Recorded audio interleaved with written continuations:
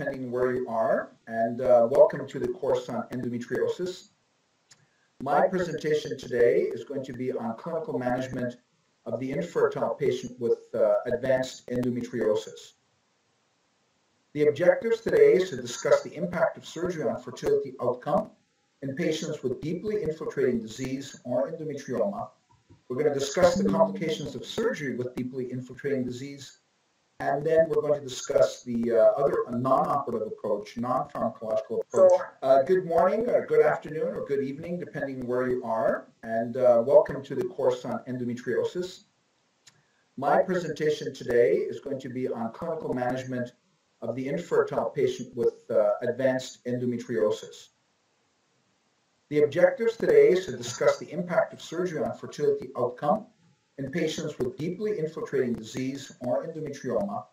We're going to discuss the complications of surgery with deeply infiltrating disease, and then we're going to discuss the other non-operative approach, non-pharmacological approach, such as assisted reproductive technology.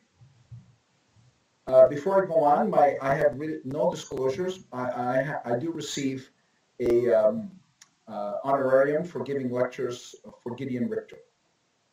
So as we see on this screen, endometriosis is a complex disease, and with a multitude of pathophysiology, such as, for example, metaplastic differentiation of the ovarian coelomic epithelium. We also have the potential for stem cells within the endometrium, so if there is retrograde menstruation. But what I do want to focus on today is both the ovary and the deeply infiltrating endometriosis. So if we see here, there's a lesion on the rectum, and those arrows are going towards the endometrium. And there's crosstalk between the ectopic lesion and the eutopic endometrium. So what this means is that although we have focused on the endometrium being responsible for the lesion, we also have to consider that the lesion itself may change the endometrium and have an impact on implantation. So it's very important to understand that even though you may not see any intraperitoneal disease, the retroperitoneal lesion, which we'll talk about, has an influence on the endometrium and potential infertility. Now, let's go first towards the surgical approach. So first of all, in surgery, oftentimes we do not have randomized clinical trials to actually show the outcome. So this is an article that was published in the Journal of Minimally Invasive Gynecology in 2017, where these authors, Konix, Uzia, Zuppi, and Gomel, basically stated that in evidence-based medicine in endometriosis surgery, double-blind randomized clinical trials are not necessarily the standard, and consensus opinion of experts is important. However, if we look at this presentation, not presentation, but the letter to the editor, so the Johnson and colleagues from the World Endometriosis Society published a consensus on current management of endometriosis in 2013. However, the letter to the editor by those same people that wrote that we should have consensus, they said basically the title is misleading. An opinion paper is not a consensus paper. Now, the response from these authors is that it must be stated at the outset that there is no consensus in the literature as what constitutes a consensus paper. Now, although they were attempting to show this as a tongue-in-cheek as to about what consensus is, but it does highlight the point that you must remember that there is a difference between opinion and consensus.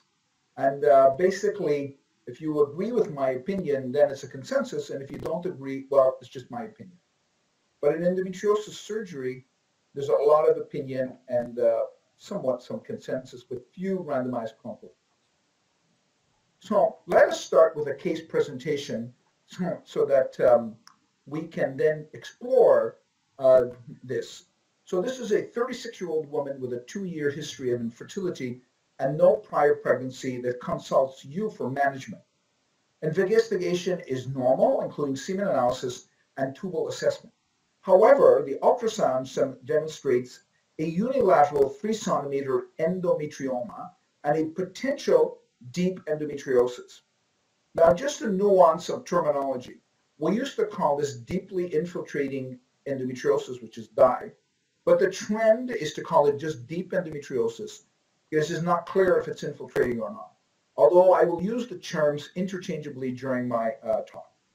Nonetheless, you have this patient who's infertile, has an endometrioma and deep endometriosis.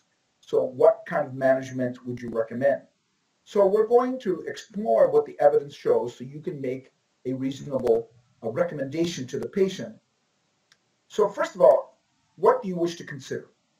Well, let's talk about what the pregnancy outcome is after surgery or IVF.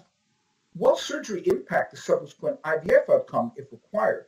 In other words, you perform surgery, then the patient does not get pregnant and she goes on to IVF. Is that better or worse? We have to talk about the intraoperative and postoperative complications because this may go into the equation when explaining to the patient that she has options of either surgery or assisted reproductive technology. And then again, we have to talk to the patient about her concerns, her priorities, because endometriosis is rarely a unisymptom situation. In other words, the patient may be infertile and also have pain, and she may want a treatment that could treat both. Or maybe the priority is the pain, or maybe the priority is the infertility. Okay, so what is deep endometriosis? So it used to be called deeply infiltrating endometriosis, but nowadays, again, we're calling it deep endometriosis. So this is defined as nodules extending more than 3 millimeters between the peritoneum. So for example, in this particular case, this patient has involvement of the uterosacral ligaments, probably of the vagina, the bladder, the ureters for sure, and you see there's a knuckling of the bowel behind. But in fact, the tubes and ovaries look pretty well, but this is deep endometriosis. So deep endometriosis or deeply infiltrating endometriosis can be in the bladder, as you see on the left panel. The second from the left panel has a dilated ureter, and the endometriosis in the pelvis is causing a constriction. Again, deep endometriosis. Or in the third from the left panel, there's a lesion on the sigmoid colon, and this sigmoid colon can have an effect of deeply infiltrating disease, which may require bowel resection. And on the far right, we have rectocervical disease. The rectum, as you see, is being pulled up behind the cervix and obliterating the cul-de-sac. In fact, the tubes and ovaries are normal. And there's one spot on the right side, but it's actually in the center part behind the cervix that we actually have the disease. What does this entail from a point of view of infertility? Really, the tubes and ovaries are completely normal, and therefore we have an obliterated cul-de-sac. So what does this mean from the perspective of treatment? So the ESHRE guideline, there's no question that removing that deeply infiltrating disease will reduce endometriosis-associated pain and improve quality of life. But the patient may have just infertility as the priority and not that there is any pain or impaired quality of life from that pain. So let's start with an endometrioma. As you see on this picture, this is a bilateral endometrioma in a patient. Almost invariably, these endometriomas are associated with deep disease. So if we see on this picture, I've lifted the right ovary with an instrument called an Alice grasper. There's a suction aerator cannula which is pointing to the deeply infiltrating disease which is under the right ovary. Now, what this means is that if patients have pain, it is possible that it is not due to the endometrioma. In fact, many people believe that it is not due to the endometrioma at all, but due to the deeply infiltrating disease below the ovary. Therefore, if you are doing the surgery to improve infertility and pain, you must address the deeply infiltrating disease and not just the endometrioma. And this is complex surgery. So Does a presence of an endometrioma intrinsically affect the ovarian reserve? So this is a study whereby on the right panel, there's a graph, and you see that the stars are the controls, which is the highest anti-Mullerian hormone adjusted for age, and then the dark circles is the unilateral endometrioma, and the square is the bilateral endometrioma. And as you see from the three curves, the lowest level of anti-Mullerian hormone is in that patient with bilateral endometriomas, less so for the unilateral, and then of course normal for controls without endometriomas, and it decreases with time, with age. So how does the presence of endometrioma impact ovarian reserve? So if you look at the left panel, we do know within the cyst it creates a inflammatory environment with cytokines, chemokines, etc., which will impact the ovarian reserve. Furthermore, in an endometrioma, we have a fibrotic layer which is attached to the cortex, and that itself is attached to where most of the follicles are located. So if we look at spontaneous pregnancy after an endometrioma removal, in the Cochrane database of 2008, 2 randomized clinical trials, and they found that excision of a cyst is associated with reduced rate of recurrence, reduced symptom recurrence, and increased spontaneous pregnancy rates with an odds ratio of 5.1. In this trial in the middle from Paolo Vercellini, where he looked at the meta-analysis, and he found 14 uncontrolled studies, big N size, and the chance of pregnancies after surgery for endometrioma ranges between 30 and 67%, with an overall weighted mean of 50%. Now, because we can predict an endometrioma from an ultrasound, this means that if you identify an endometrioma, the number needed to treat when you remove that endometrioma is 4. You get at least 1 pregnancy for every 4 patients that you operate for the endometrioma. And as you see on the far right panel, the pregnancy rate is actually quite high at a weighted mean of 50% based on those trials. So it seems like excision of an endometrioma has an excellent probability of pregnancy, although we have to look at the specific circumstances. So the first thing we need to consider that on the other side, as we explain to the patient, when we remove the endometrioma, as you see on the left cartoon, the endometrioma is firmly adherent to the cortex firmly adherent to the cortex with the fibrotic layer. On the right panel, you see the fibrotic glistening area. When you pull on that endometrioma, some of the cortex may come with it, especially with very big endometriomas. And therefore, you can remove cortex which has follicles. So if we look at this study on the left, which we published a few years ago, we found that when you remove an endometrioma, looking at 1 month and then 6 months, you have a decrease in the anti-Mullerian hormone, reflecting that we have decreased ovarian reserve, although maybe temporarily, because of our surgery. If we look at the pelvic peritoneal endometriosis removal, which is the middle group of NF29, in fact, there was no decrease in anti-Mullerian hormone. And certainly for those we did a laparoscopy with no endometriosis, there was no decrease either. So with a double control, we know that the surgery itself will decrease anti-Mullerian hormone. Now, when we look at doing surgery for this, we see over here that someone removes the cyst. You see that there are adhesions, and therefore we always start with lysis of adhesions. Invariably, the cyst will rupture, as you see here, and then we start the dissection. And this is the most complicated part of removing an endometrioma. If you look at the left panel, the cyst is firmly adherent to the blood vessels which come in through the hilum. So on the right side, when we remove the cyst and pull, the bleeding can occur at the hilum, and that, when we use electrosurgery, can also damage the ovary. So as you see here, fibrotic layer firmly attached to the cortex, and as we pull, we know that there is bleeding at the very hilum, and therefore we can use judicious use of electrosurgery, but that may in itself compromise the ovary. So the techniques to minimize the damage We can use vasopressin, which is often not available in many countries. We dilute it and we inject it under the cortex, and that will decrease bleeding. Now, if you look at vasopressin, there's no change in FSH, anti-follicle count, or effect on ovarian reserve in some places where they use this. So again, can we decrease the damage to the ovary by using this technique of using vasopressin? Furthermore, with the other techniques for using decreasing damage to the ovary, we can use a topical hemostatic agent rather than electrosurgery, which can, again, control the bleeding. As you see on the right panel, I've used Flow Seal.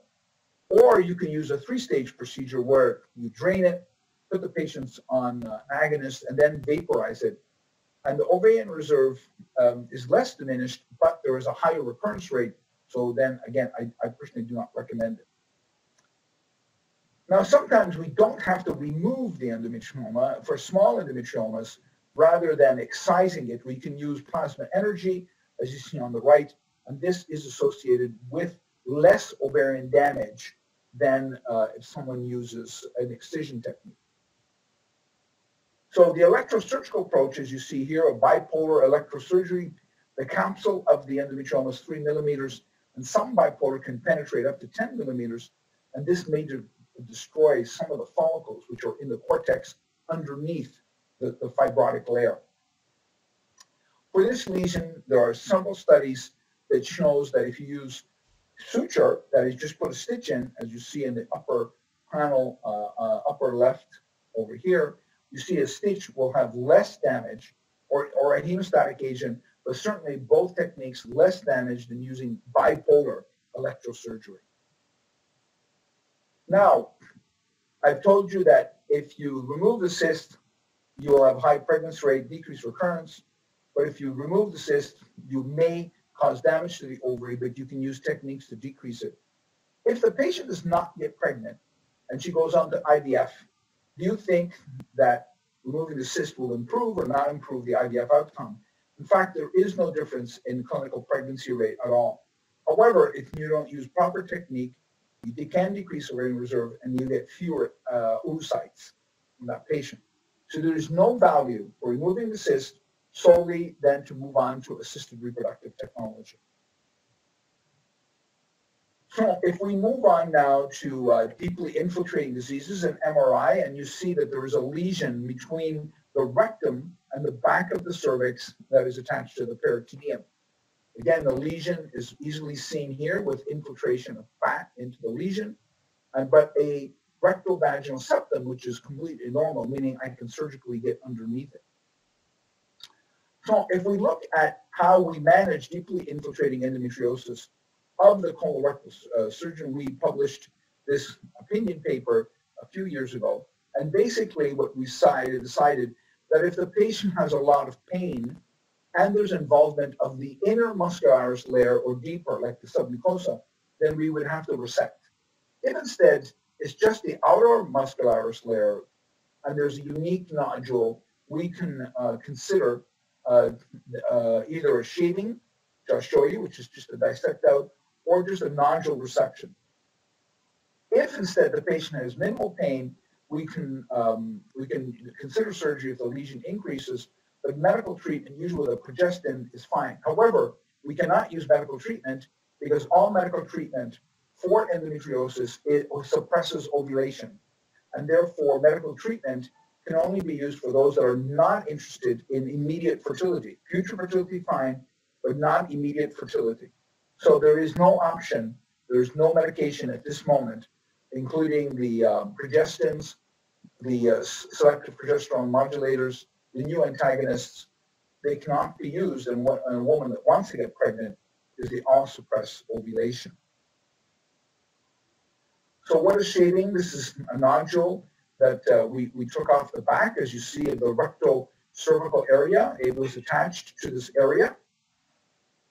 I see I dissected the left ureter, and this is the lesion in the cul-de-sac and ready to be excised. As you see here, the nodule is here, and the cul-de-sac is reestablished. But again, we can get underneath the lesion very easily. This is how you do a disc resection. The nodule is small, and we can remove it and then suture it, as you see here, and the patient will do well, and you see both ureters. If, however, you have multiple nodules, very big nodules, circumferentially, then we do a bowel resection, and this is a laparoscopic bowel resection. As you see here, we have removed multiple nodules, including cecum and appendiceal. So under these circumstances, then we have to remove the bowel. Now, the question really is, what's the pregnancy rate after radical surgery? So, and remember, we have to choose those studies where the patient is infertile to start with. So again, in this study published by Somagliano's group and Paolo Vercellini's group, they also took a lot of different studies, and the overall weighted mean for pregnancy rate is between 20 and 30%. If you do surgery, this is what you're going to get, 20 to 30%. Now, this is a weighted mean. This is a study with rectosigmoid endometriosis, but the problem is it's a very variable type of disease. We don't have detail of what the pelvis looks like at the end. So this is just taking all studies. So we do have something called an endometriosis fertility index, which we try to establish what is the probability of pregnancy after we do surgery.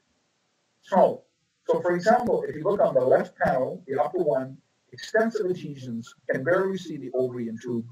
We know that this patient will not get pregnant spontaneously because of recurrence of disease, of adhesions specifically. She will move on to IVF. The lower panel instead, as you see here, the tubes and ovaries are in fact normal even before we start the case. And we have an obliterated cul-de-sac to this patient after surgery. We'll have a high probability of pregnancy. Now, what we do look for is this, if you can look at it and say, okay, this is my gestalt, this is how it's going to be. But you can actually calculate it. And there are three parts to this prediction model of what the pregnancy rate is after surgery. So first of all, we look at the fallopian tube. This is on the upper part, I can't even see it.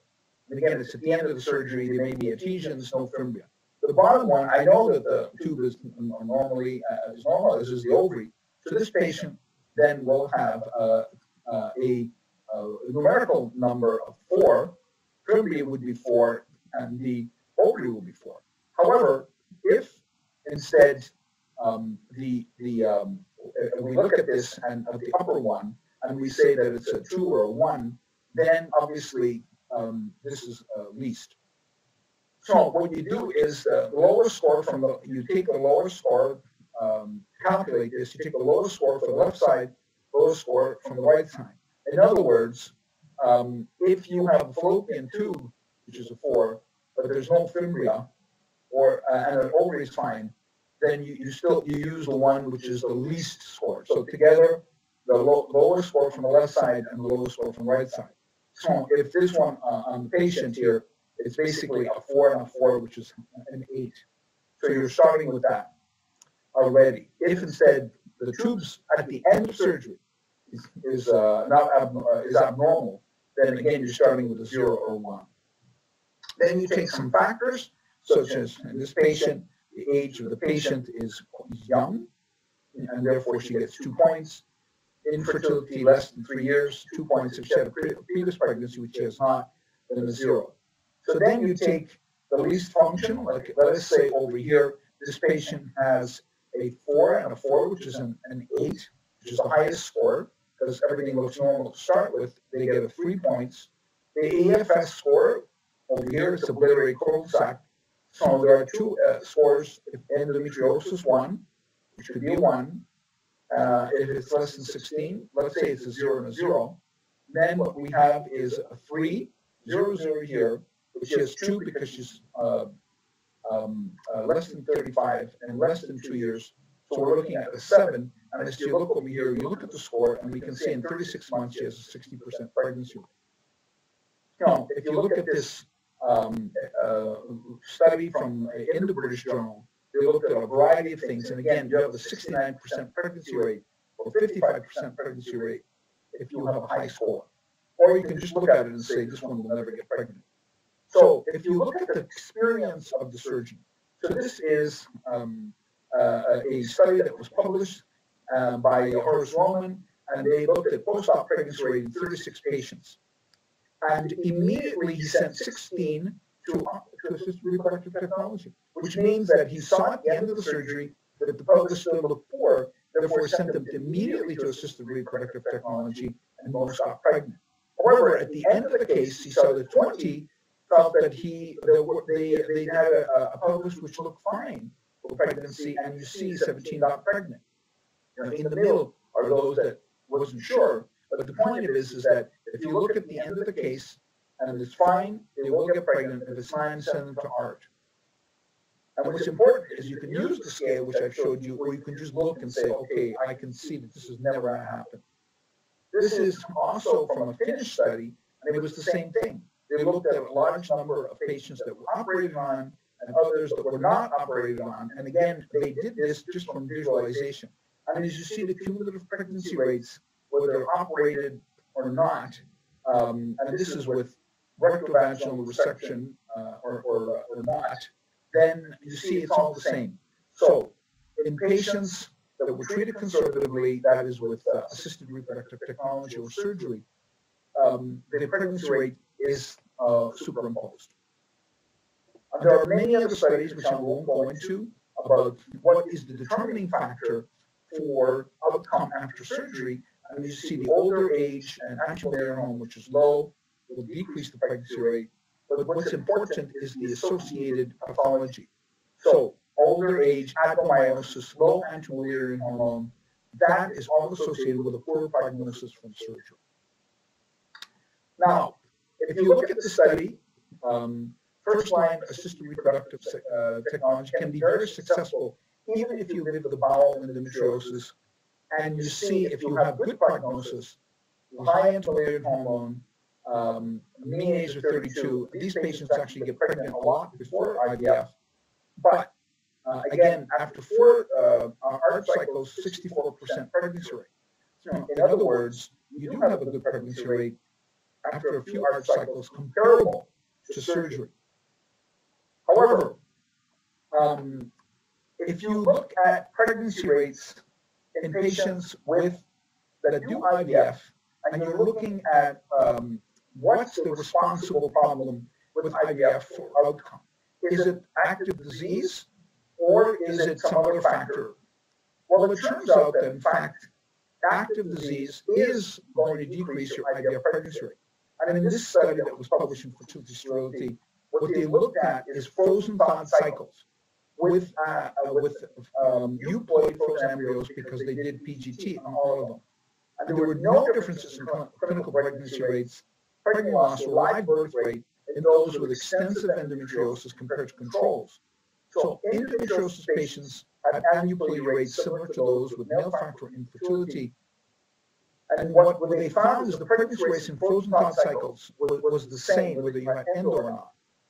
But in frozen thawed cycles, there were program cycles, so they were all on medical therapy.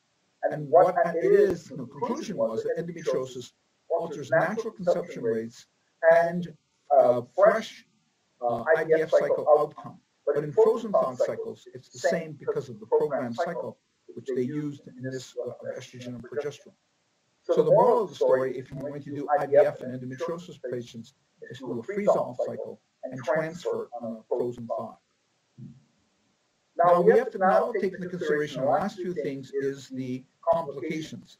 In fact, if you have deep endometriosis and you do bowel resection, you will see that your complication rate is 9.3%. If you don't do bowel surgery, it's 1.5%. It's certainly significant. So again, we have minor problems as bladder dysfunction, etc. But there are major post-op complications that we should consider and tell the patient if you're going to do surgery. And if you're doing it for pain, the patient may say, I accept this. If you're doing it for infertility, she may say, well, let's just do IVF. If we look at a meta-analysis 4,000 patients begin, and we look at the average rate of surgery for recurrence was 15%. So not only do we have a potential for complications, but we also have a potential for recurrent disease. And this has to be explained to the patient. Now, IVF will not influence one way or the other the recurrence rate. So if we look at this, we need to make a decision with our patient, and we need to ask what are her priorities. Pain is almost always a very important decisive factor. If she has no pain, IVF. If she has pain, she may lean towards surgery. If she wishes to conceive, of course, strong fear of complications. You explain to her she may have a fistula.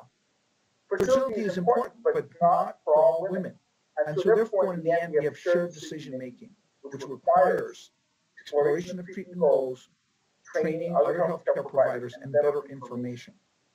So if we look at oocyte vitrification in these patients, what they find is that if you're going to say, okay, let us just offer preventative medicine. The patient comes to see you, not trying to get pregnant, but like what are the risks for me to be infertile? Basically, if you look at the outcomes, this is on the COBAs, the younger group of women aged less than 35, oocyte survival, implantation, pregnancy, and live birth rate were statistically significantly lower for group of endometriosis patients than elective fertility preservation. And in fact, in this study, a total of 218 patients failed to become pregnant from using all their vitrified oocytes. So in patients then with endometriosis, even if you look at those with surgery or no surgery, we have definitely and if you stratify them for oocytes, live birth rate, you see that if over 35, they decrease dramatically, clinical live birth rate per patient. The number of native phase 2 oocytes also decreases, and so on. So the most important thing is that if you're offering fertility preservation in our patient, in case she wants to postpone, then you have to understand that many patients in this cohort of patients did not get pregnant, and therefore you need to explain that to the patient when she freezes these eggs. Number needed to treat. So if you look at endometriosis patient, if you look at getting a pregnancy rate, if you're looking at a 69% pregnancy rate, you need 15 oocytes. If instead, if you have patients that are over 35 with elective or endometriosis, again, it drops. So again, if you're doing IVF in patients with endometriosis for purposes of fertility preservation, to get a reasonable pregnancy rate, you need a lot of eggs. And therefore, this has to be taken into account when explaining to the patient. So this was my opinion, that if you have patients with bilateral endometriomas or surgery, you can proceed to fertility preservation immediately. However, if you have a patient without those risk factors, we look at ovarian reserve. If it's low, then we would do fertility preservation. But if it's normal, we may consider just observing the patient rather than proceeding, because again, these patients will get pregnant spontaneously on their own with a higher probability.